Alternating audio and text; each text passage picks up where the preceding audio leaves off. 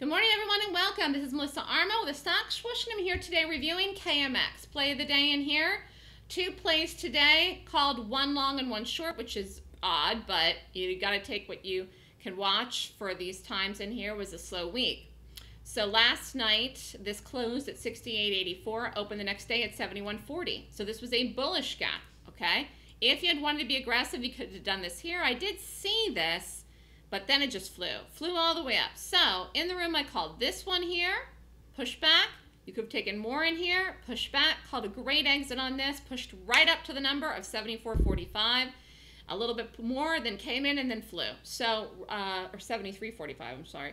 74 is the next target here, though, if you want to still be in it. This could even go to 75, but I think it's going to need the market for a number like that. Back up to the high, 74 would be the next target, though, in this, if you wanted to be in it. But the morning move for this is done. And like I said, it went to 73 was one target, and 73.45 was an exact target, and it went there. So it's very, very nice when you get things that move up quickly and fast and expeditiously in the morning. I do normally look at shorts. However, the one short watch today just couldn't get itself going. I mean, it did have a 15-cent move, but it just didn't drop any more than that.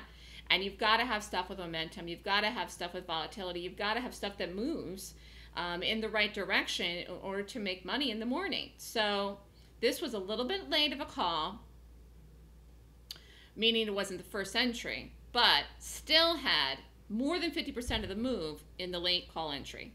Okay, so it's nice to get more than $1 in something, whether it's at 9:30, 9:35.